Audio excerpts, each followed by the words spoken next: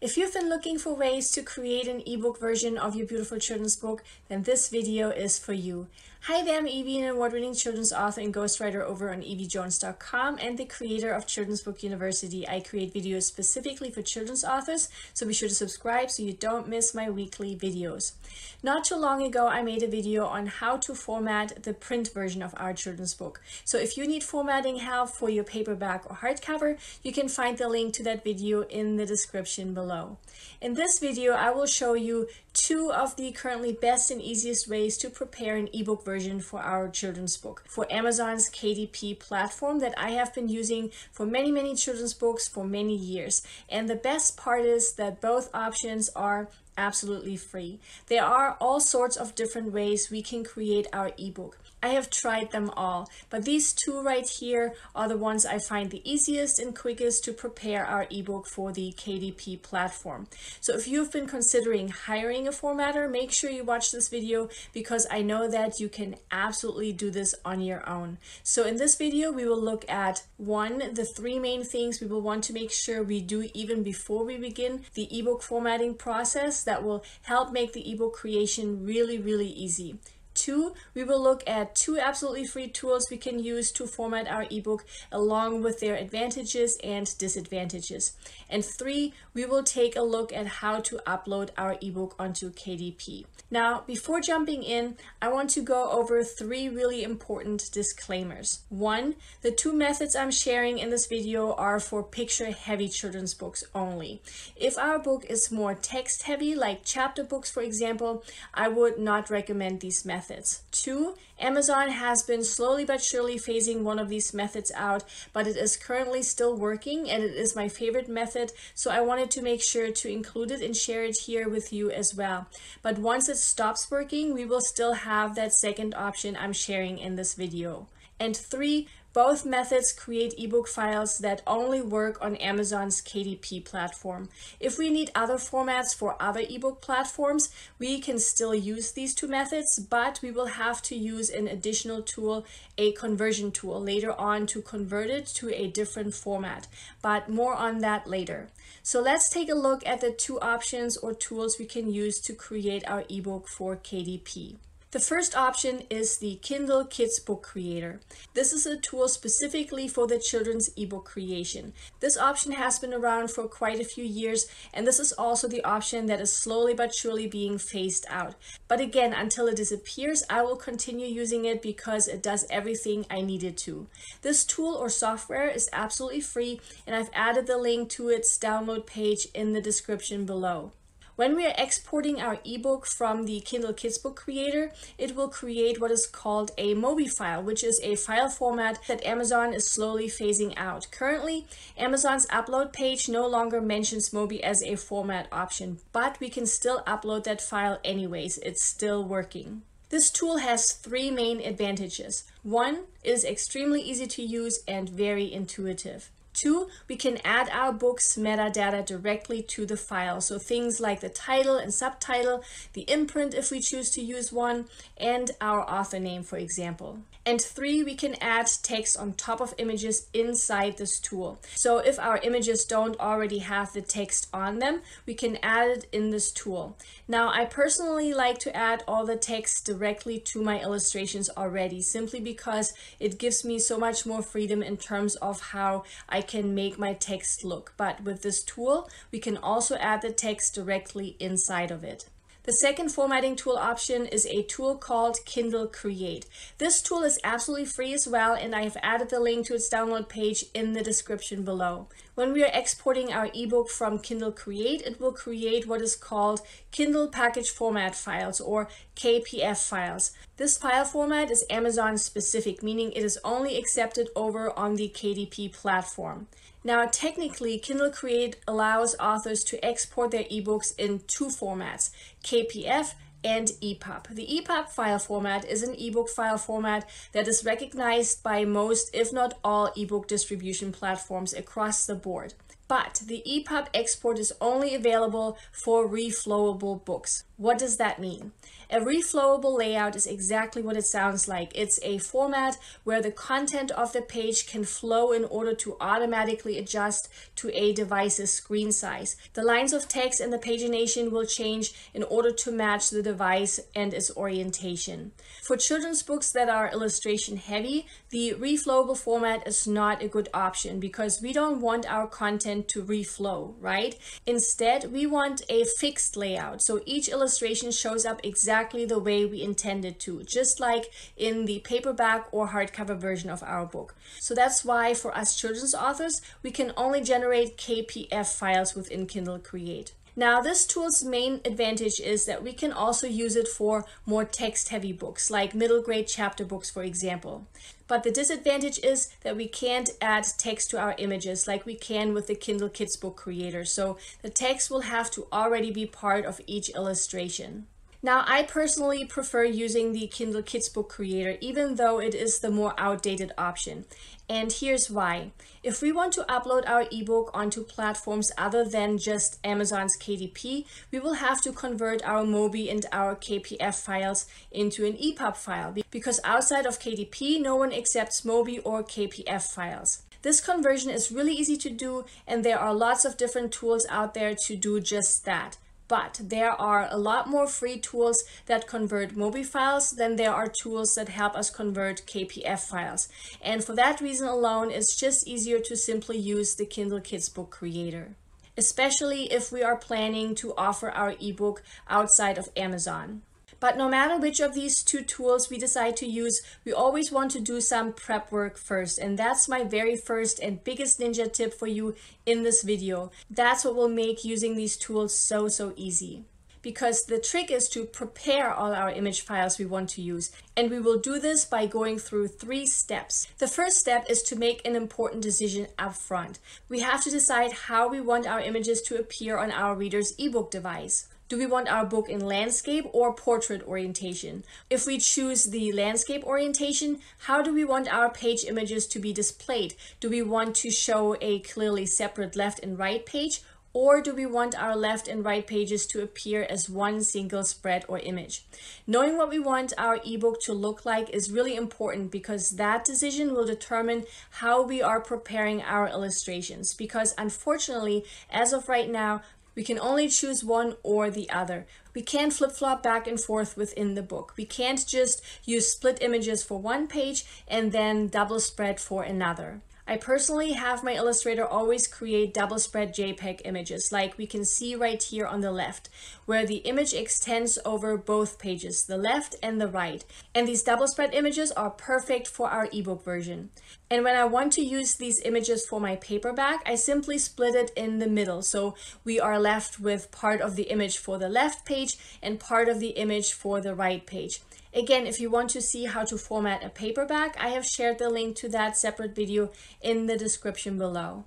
And because I always have these double spread images already, I always choose the one image at a time option within the ebook formatting tool. To know what sizes to request your illustrations in, make sure you watch my video on trim sizes and also make use of my free illustration template generator tool I have created for you. I've made sure to share those links in the description below as well. The second step is to prepare our front and back matter pages or images. Front and back matter refers to pages like our copyright page or our dedication page, our title page, or our about the author page. All those pages that are not directly part of our actual story. If you have any questions regarding front and back matter, what they are and how to create them, make sure you watch my video on that as well. I've shared them in the description below. Now remember, if we choose to show our left and right pages as one single image in our ebook, all our pages will be displayed that way, even those that would appear as single pages in our printed books. And so to make our ebook look as professional as possible, I always share with my Children's Book University students that all pages or images for our ebook should be the same size. And here's what I mean. See, some pages like our copyright page or our title page aren't meant to be double spread images, right? In our printed book, they would appear as one page only, like we can see right here on the left. And because we chose that ebook devices should show one image at a time, it always looks best if all our images are the same size, so that even single pages spread across the entire screen. And so my solution that I have been teaching for years is to simply take our single spread images and make them the same size as my double spread images. And that's what we see here on the right. That way, even single spread pages are centered on every e-reader screen. Again, I've never seen anyone else teach this, but it makes creating our ebook so much easier, and it also makes it look more professional. And I do this with all my front and back matter pages. So that's our second preparation step. A really important side note here is to remember to save our image files as JPEG images, because that is the accepted file format when we are importing our images into our formatting tools. And the third step during our prep work is all about how we name our image files. That's again something I teach within Children's Book University and is one of my trademarks because it makes life so much easier. So this right here is an example of one of my folders that holds the images of one of my books. And if we look closely, we can see that they are all in sequence, the way they would appear in the book. That way, uploading our images is really easy. So before starting our ebook process, we will want to make sure all our images, including our front and back matter images, are named sequentially, and that's the third preparation step. Now that we have prepared our images, we are ready to use our formatting tools. So let's take a look at the Kindle Kids Book Creator first and how to use it. I've added the link to the Kindle Kids Book Creator in the description below, so go ahead and download the version that you need for your computer. Once you have opened the program, that's what this will look like. So the first thing we want to do is click on Create a New Kids Book right here. These right here are some instructions, so go ahead and read them if you feel like you need to. Otherwise, simply click on Continue. And that's where we can add some metadata right here. So we can enter our book title, Eevi's book, author, Eevi Jones. Publisher, here you can enter your imprint if you have created one. If not, you can also just keep it empty. And then select the language, which for me will be English. And then you can select where you want the book to be saved. So go ahead and browse on your computer where you would like this to be saved.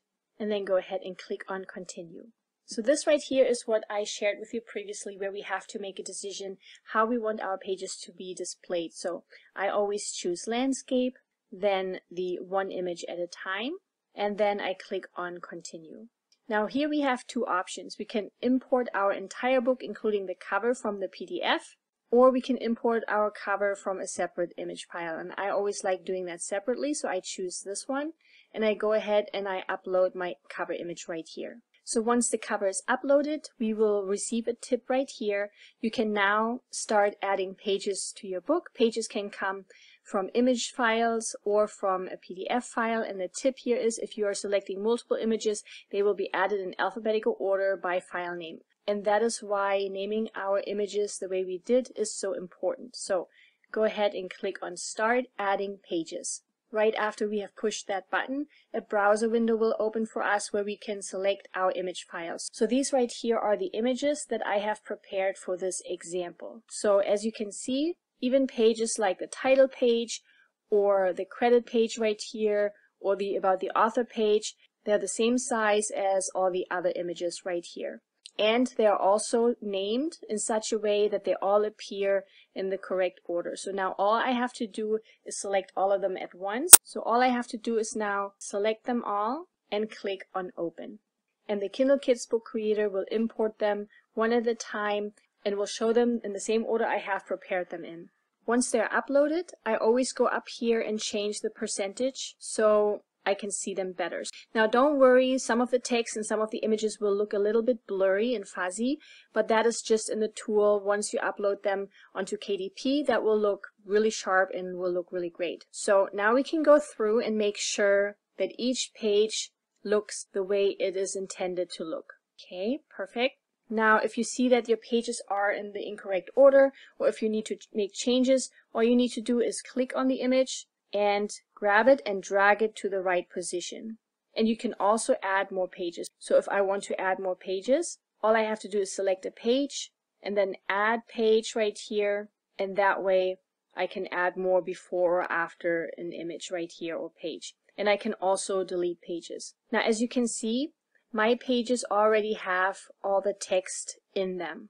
But if you wish to add text within the tool itself, you can do so by simply clicking on Add Text right here, and then you can move the text box wherever you want it to go. But since I already have the text, I'm good to go. And so I'll go ahead and check my metadata one more time, where you can check the title right here and author if you need to make any changes. If not, simply click on OK.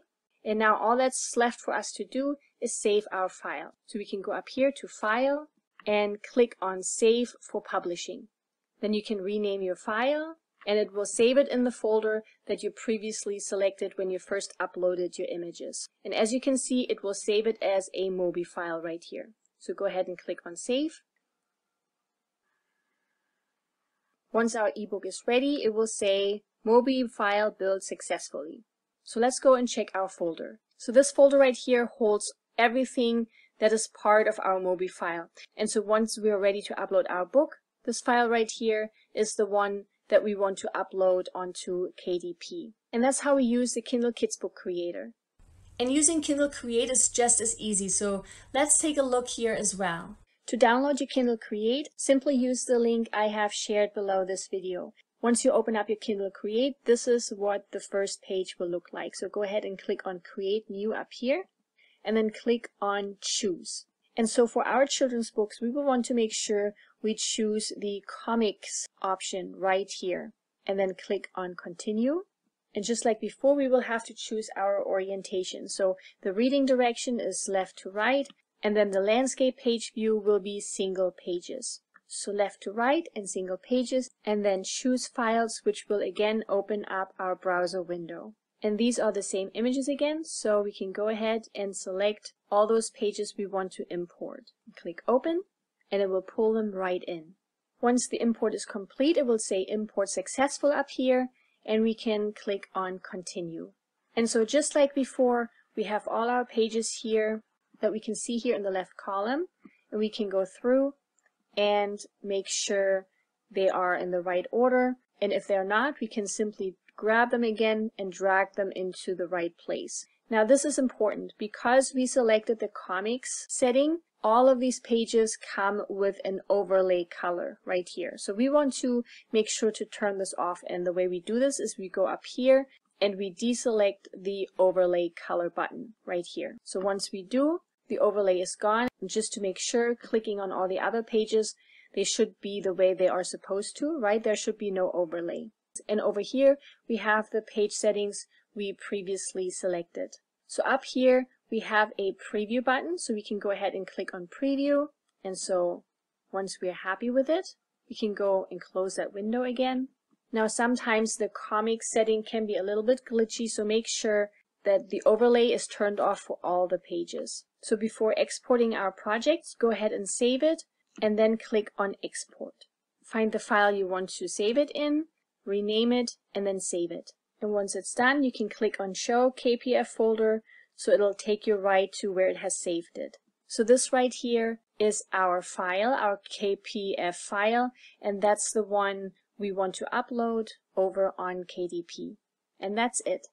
And that's really it. Using these tools is really easy as long as our JPEG images are prepared the correct way. But how do we upload our ebook onto KDP? Let's look at that next. Once we are ready to upload our ebook, we simply log back into our KDP dashboard. If we have already set up the paperback version of our book, we simply locate it on our bookshelf and click on the Create Kindle ebook button and follow the instructions on the screen.